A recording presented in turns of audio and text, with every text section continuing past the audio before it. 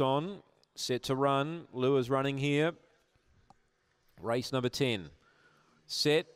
Racing. Psychotic Babe hopped out pretty well. There's speed from Zipping Abilene. Gee, it's got some toe early, and it's going to clear them. So Zipping Abilene's on top. Psychotic Babe second, 3 lengths away. A little bit of a surprise leader, perhaps. Third, 3 lengths away, Mally Dreamer. Then Hiring. Midfield, Testarossa Boy, and Dashing Wilma's last. The leader, Zipping Abilene. She's blown in the market, but she doesn't know that. She's 4 or 5 in front. Psychotic Babe tries to stick on. Then Mally Dreamer, but Zipping Abilene, she's powering away. She's far too good. Psychotic Babe is second. Third, Mally Dreamer.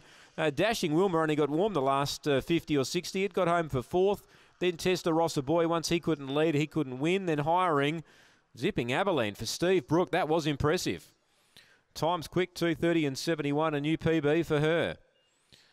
That was an excellent win. She blew in the marketplace. She got out to $10 on the UTAB, $7 plus on the fixed, and well, she'd been going really well, but tonight, just a different dog. She came out running, whereas before she was sort of fair away and mustered up. Tonight, she pinged out from box 8, and she's led all the way, and she's run 30 and 71, which is a new personal best for her. 8 the winner. That's 3 in a row now for her. 8-5-1-2.